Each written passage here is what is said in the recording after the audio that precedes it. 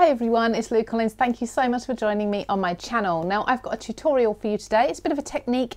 That means you don't need a foiling machine in your stash right now. So I'm going to show you how to create these lovely foiled looking cards just using dies that I've got in my stash already and some mirror card. It's that easy to get the look. Now I'm not just gluing mirror card down onto these card bases, I'm actually doing another technique to make sure it's embedded into the cardstock and looking as realistic to foiling as possible. This is going to be a money saver for you and it's really quick and easy to do. I hope you love the examples that I've made here. So let's get onto the tutorial really quickly. And just a note, everything I've used is linked down below. And if you do love this video, I'd really love a thumbs up and a subscribe.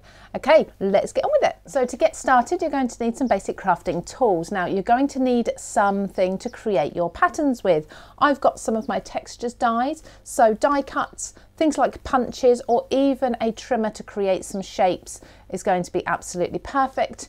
You're also going to need some mirror cards or some foiled cardstock. So I've got here a silver, a gold, a holographic and a rose gold. These are varying different brands. One of my favourites to use is the Sizzix Opulence packs. They come with glitter, with matte finish, with mirror finish cardstock as well, and they're just beautiful. So I've got a variation of different scraps here that I'm going to use. And then lastly, you are going to need yourself a die cutting machine. I always use my Big Shot. If you've got Big Shot Plus, if you've got a Gemini, whatever die cutting machine you've got is absolutely perfect. Essentially, we're just looking for the pressure. And you need to make sure, of course, that your base plate is large enough for the panel of cardstock that you want to add this faux foiling to. So let's get started with the technique. And the first thing I'm going to do is I'm going to start creating some die cuts. Now, I'm going to do 4 different cards for you today. So I'm going to do one with a background, full foiled background, a foiled sentiment, a layered foiled embellishment, and then we're also going to do another background not using dies, just to show you if you don't have that many dies in your collection yet that you can still create this technique. So I'll get die cutting first of all, get all my shapes cut out, and then we'll come back and show you exactly how to work through this faux foiling effect. So here's all my die cuts ready to start making some fantastic faux foiled panels and card fronts. I'm going to show you in detail with this one, a beautiful background, and then I'm going to go ahead and do the same with these so you can see a little bit of difference, but I won't run through all the details again for you to speed things up. Now I've got my 3 die cuts, but I've also got some strips of cardstock here cut from the silver mirror, but this could be using your trimmer, it could be using punches, cutting hearts, circles, whatever it may be, whatever you've got to hand. So let's put these to the side, and I have used different coloured mirror cards for each element just so that you can see what they all look like. I'm going with gold, and I have also prepared my bases that everything's going to go on. Now my preference for this next stage is to use a spray adhesive, but I know not many people have those in their stash, but they also don't necessarily like using them because they are an aerosol. So second to that, I would use a wet glue with a fine tip applicator. Now this gets fiddly because this is a large area, which is just why I like to use usually a spray adhesive. But all you need to do is work out the panel that you're going to go onto. So I'm going to bring this up so that it's kind of central about there. And then I'm going to glue the entire area under here. Ideally as much as you can, rather than just some pieces. I'd like to add glue to everywhere. Again, this is why I prefer to use a spray adhesive, but if you have got a fine tip applicator, it just takes a little bit longer. You need to be reasonably quick because of course you don't want the glue to dry, and I'm just using a wet glue. So your craft stash glue, creative craft products glue, your Sizzix express glue, your cosmic shimmer glue, any of those will work just equally as well. So once the back is covered in glue, pop this onto your card front. Now what I've done is I've got myself the card base that I want. I've cut myself a mat of white cardstock that's just a little bit smaller, so it's going to fit under there perfectly. Now you want to adhere this down, and some people may be thinking, well, that's easy, that's just foiled cardstock, mirror card on cardstock. But the difference is, yes, you can leave it like this, you can leave it, but you have that raised area. Now foiling in general is flat to the card. It's embedded in the card, and that's what gives it the fantastic foiled look. And you'll notice the difference when you do this technique. So I've got everything stuck down there. I'm just going to take a large pair of scissors, or you could take a trimmer, but I prefer to be gentle with scissors while the glue's still drying, and just trim all the way around the edge, as close to the edge as you can get. So now that's all glued down, we want to give it that foiled look. We want to make it look as if our cardstock is actually foiled. And for this, you're going to need to bring in your die cutting machine, but you're also going to need to bring in another tool, and that's something that often die cutting machines come with, and it's a rubber mat. This could be called an embossing mat, sometimes a tan in colour, and people will call them a tan mat. Either way, they're a flexible rubber mat. It's got a bit of squidge to it.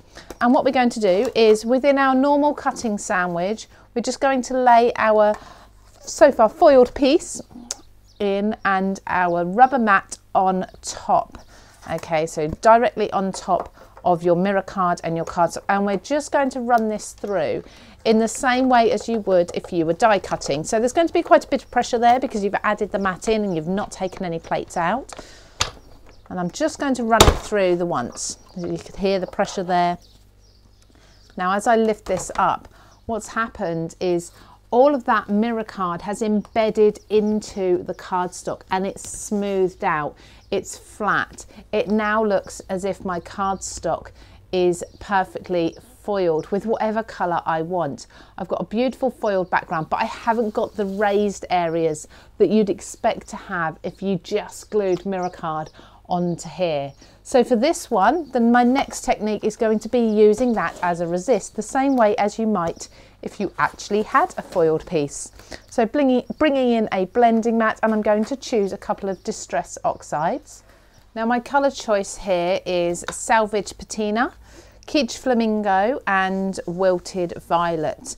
And if you love mixing your Distress Oxide colours and you want some more inspiration for colour combinations, you can visit the playlist here that talks us through each and every one of the Distress Oxide colours. I'm working through them alphabetically. At the time of recording this video, there's about 20 videos in the playlist there, but it's got some fantastic colour combinations included with each of those videos. So you can go and check that out after this one. And again, if you love that video, it'd be great to have a thumbs up on those. So now what you can do, of course, is just leave that blending out to white, which is beautiful, but I'm going to mix this into the other two colours to complete my background.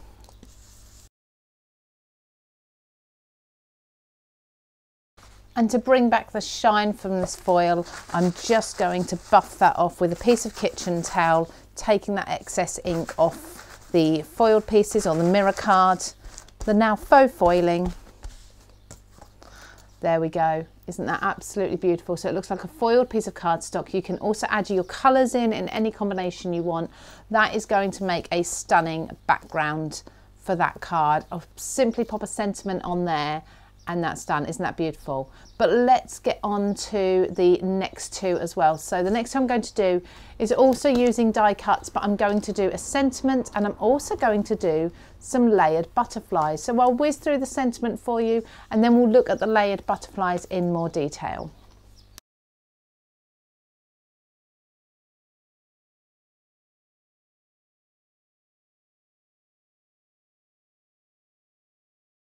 So there's my sentiment. I simply put this onto teal cardstock. Obviously did the embossing through, or the running through of the die cutting machine to flatten everything out so it's embedded into the cardstock. It looks like foiling. And then I just blended in some darker blue ink around the sentiment just to kind of give it that sort of focus in the middle so that that lovely holographic mirror card really stands out as the foiling. And you can see, hopefully you can see how flat that is to the card. So it really does look like it's foiled on there. Then the butterflies, I said I would focus on a bit more. Now, these are my Textures Floral Folk Art layering butterflies.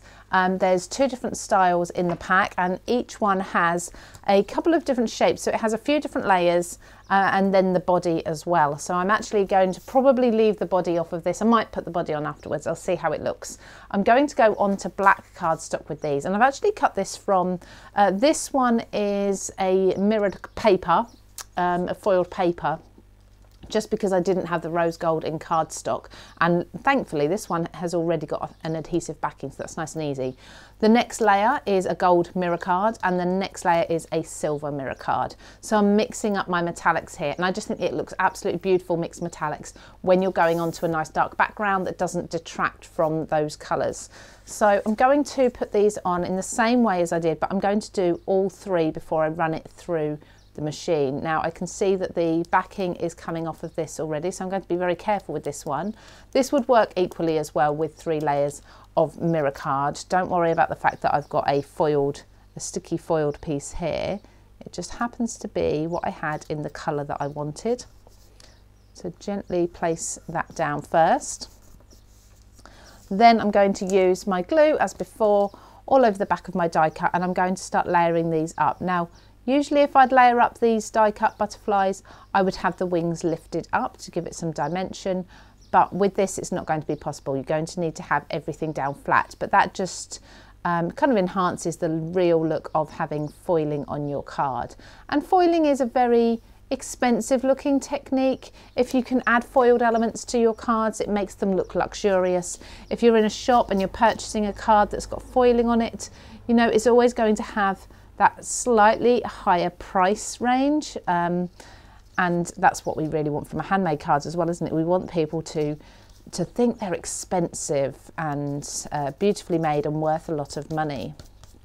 So I put a bit of excess glue on there, and here's actually a top tip, because when you're doing this, you're squeezing the cardstock, the mirror card, into the cardstock. Any wet glue on there is also going to be squeezed out, so don't overdo it with the glue. A tip for you if you do is to just take a glue eraser. Now everything I'm using, including the glue eraser, including all of the die sets that I've covered here today as well, are all linked down below for you. I purchase virtually everything that I have in my craft stash from Craft Stash, so you'll find the links there. I'm just lining these antennae up. That's very important for a nice clean look. Removing any glue and making sure everything's stuck down, and then I'm going to go over with the silver layer as well. This is sort of just the top of the wings here. So I'm kind of spreading the glue on and then almost wiping it off, so it's a really thin layer of glue. Once everything's kind of sandwiched together, it's not going to budge anywhere. So just lay that over there. Allow that glue to dry for a few minutes. If you've got the time, I'd definitely let the glue dry before you run it through the machine. That's just going to help you with that, reducing the squidge out of glue.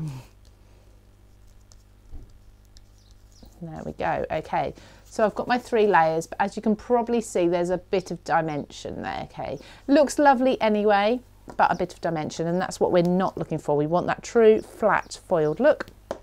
So again, let's run that through the machine. There we go. And now that is much, oh, you can see the shine there. That is much flatter to the cardstock. Not as flat as this one that we did, because of course we've only got 1 layer here, whereas we've got 3. But again, definitely that foiled look. So that will be going onto, I don't think it's that one, I think it's this one, onto this card base for a lovely quick foiled card that looks beautiful. Now lastly, I did say about creating a foiled looking card without the use of dies. So I've just used my paper trimmer here. I mean, you could even go as basic as using scissors for this, but the likelihood is if you've got a die cutting machine to apply the pressure, you've probably got at least a few dies. So I'm going to use just paper strips, but you use whatever you have to hand. And I've cut these really at random. With the width. They're all from silver. You could mix up your metallics again here, as I just did with the butterflies. I've previously stamped a sentiment too, so I'm just going to pop the strips all around the sentiment. I'm going to overlap the card for now, and then once I've glued all these down, we'll come back and run this through the machine. There we go. So I think that's enough on there. Everything's glued down. Just pop the lid back on my glue and smooth that out. Now again, I'm going to turn this over and I'm going to trim the edges now. You could do this after you've run it through the machine, but I like the nice neat finish that I get if I do all this first. So just making sure your glue is reasonably dry before you run it through the machine, just so again you don't get that squelching out of the sides. There we go. Once again, we've got our foiling nice and smooth to our card, not looking like it's just been glued on there. And we've got a really funky, just a like masculine or teenage card, something nice and simple when you don't want your flowers and butterflies and such on there. So there's 3 different ways of doing your foiling. Now I'm just going to quickly put these onto card bases, add sentiments to the ones that don't have them, things like that. And they're the cards that you saw at the beginning. So I hope you've enjoyed this technique, and I hope it's given you some ideas for making the most of your mirror card, not having to go out and purchase a foiling machine right now. You might want to later on, but it's certainly a good way of getting started and working out whether you actually love foiling on your papercraft projects or not.